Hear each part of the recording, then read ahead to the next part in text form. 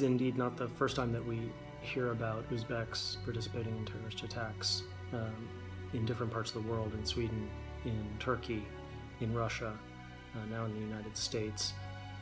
I think at this point it's difficult to say whether there's something unique about this case, something uniquely Uzbek, uniquely Central Asian, when we have an increasing body of evidence and a set of samples of different kinds of terrorist attacks committed by different ethnicities in different countries using similar tactics that are spread by jihadist groups and networks, including ISIS, instructions that are sent out on social media channels or through ISIS publications that reach all sorts of different ethnicities. Of course, it has potentially very large implications for the Uzbek community in the United States. I think Uzbek communities and Central Asian communities more broadly in the United States will be under more scrutiny from investigative services, from the police.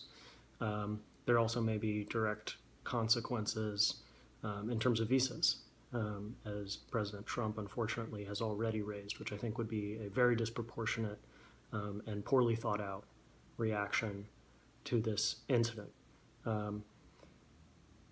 What we can say is that we hopefully will learn what actually happened and how this person, Soipov, came to the point where he would commit this attack. The fact that he's in custody, the fact that U.S. investigative services will have access to him, will be able to study his movements, his contacts, who he communicated with, what he was reading, means that we should learn a lot, actually, about his radicalization and about how he came to make this decision and to commit this act. And that in itself would be a very important process for people trying to understand the problem of radicalization more broadly and for understanding the problem of radicalization for Central Asians and for Uzbeks. So one hope that I have is that this case will be handled in the United States in a criminal court of law instead of